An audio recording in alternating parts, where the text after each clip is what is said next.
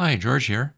We're going to be improving this image right here, doing a Photoshop Elements background blur trick and make it look just like that. So we're going to be increasing the blur in the background and increasing the contrast in our foreground image. Now to start this off, we need to get the original photograph, which is this one right here. I'm going to close this down. I'm not going to bother saving that. And let's go over to Pixabay and download this image. And it's right here. I'll put this link in the description so you can just go right to this page to download. Go over to the download button over here, and you want the one that is 1920 by 1280. That's the size I'm using. This is basically 6 by 4 inches in Photoshop Elements. Go ahead, click on download, and then save that to a location on your hard drive. Okay, let's now just get this out of the way. And then going up here to File and Open, navigate to the folder where you downloaded that image. And then put it right here, and it's that picture there. There we go. Choose Open, and here's the original image. Okay, the first thing we need to do is to make a duplicate of this whole image. That's a safety, but we'll also be using that duplicated layer.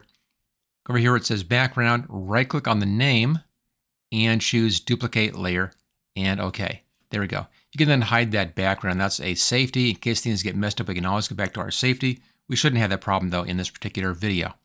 We now need to separate out this girl from the background, basically making a copy of her and putting her onto a new layer. And for that, go to the lasso tool, just a regular lasso tool. I have a real small feathering on this one, just a 2-pixel feathering. Just helps you soften out the edge a little bit, which is perfect for this particular image. And starting any place, we want to draw a line, make a selection right around the girl. It doesn't need to be up against the edge. You can be just a little ways out like this. That's perfectly fine. You can go off the bottom. That'll just be flat across the bottom. And then up around this side here. There we go. Again, doesn't need to be perfect. And back and cross over your beginning. There we go. Here's our basic selection. I'll now zoom in on this a little bit. Grab the zoom tool here and zoom in a bit like that. Let's go back to our selection tool. Then click on the Refine Edge button. I normally like working with this red background. That's over here under View Mode. Put it right here. And that's the overlay right there. It just makes it real easy to see where you're working. And this tool here, this is the Refine Radius tool. Now way down here in the Tools panel, Tools Option panel, there's your size, 35 pixels. And that's good for this image. You can see right there, that size is just fine. I'll leave all of these at the defaults. Nothing special about this. And then just come in here, starting over in the red area. Come in and then brush in. And I'll normally do just a couple of passes like that, and then just in a bit further. And brush in against the image. Now again, because we're putting this image back on itself, we don't have to be really critical about this. Now hold the space bar down. That changes this into a hand. You can then push this image up and let go and then continue on down. There we go, just little brushes. I found that this works best if you do it in just little bits like this, little movements. Let go and let it think about that and make that adjustment and then work around. Don't try to do the whole thing in one big pass. This is a lot more efficient and does a better job. And again, spacebar, and we'll pull her down here and get the top part in. I'm coming just a little ways into the hair, but not much, about that far. You can see that. There we go. Okay, up and around to the top of the head up here. And down to this side. And that finishes off that pass. Looks good. Then come down here into the Refine Edge where it says Selection. Change this to New Layer with Layer Mask and choose OK. It has copied her from the background layer and placed her onto a separate new layer up here with just that background hidden. OK, let's go back to our Zoom tool. Click on Fit Screen. I'll now come back to our background copy here. Now is where that is going to be coming into play. I'm going to be making the background a bit more blurry than this. This is not quite blurry enough for a good background. You're still seeing enough detail back here that the eye is drawn in and takes a look at that background to see what it is. So it looks like you're having a hard time seeing, but it's not blurry enough to ignore it. So you want to take this just a bit further. And for that, go up here to the Filter menu, come down to Blur, and you want the Gaussian blur. And here's no blur on that. It's already a bit blurry, but it's not blurry enough. Here's clear to the top.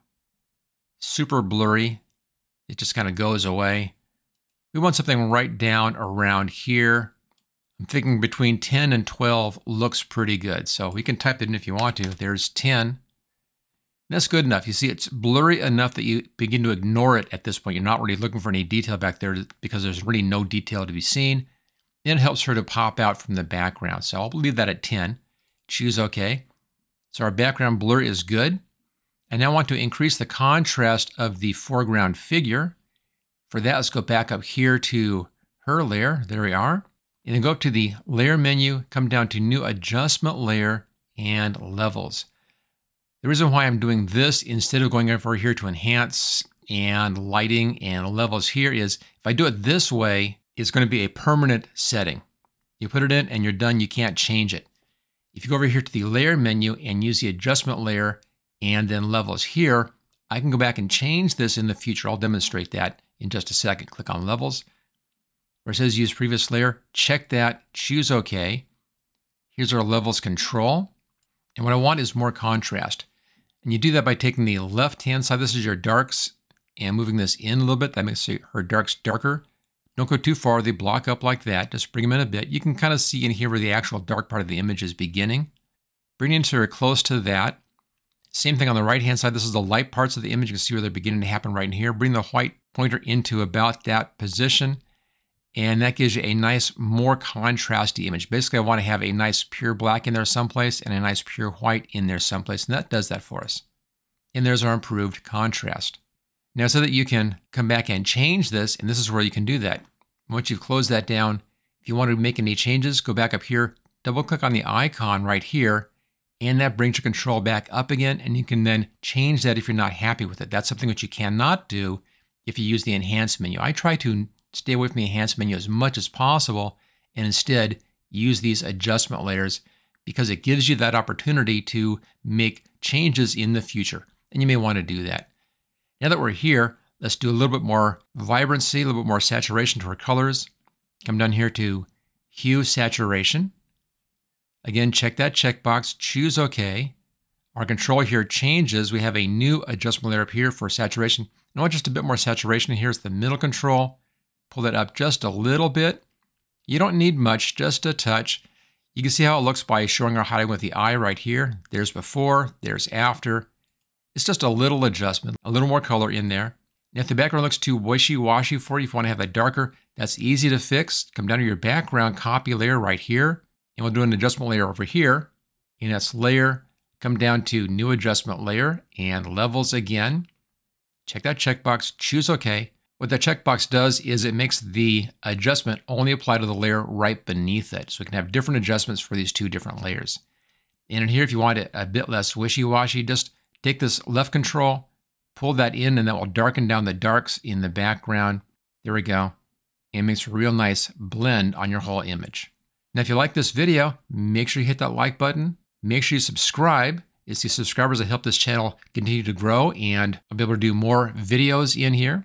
So if you want to help out my channel, help me continue to make videos over here, take a look at my complete training course for Photoshop Elements. It's a great way to learn how to use this program, and I'll put a link for that in the description. And I'll see you next time.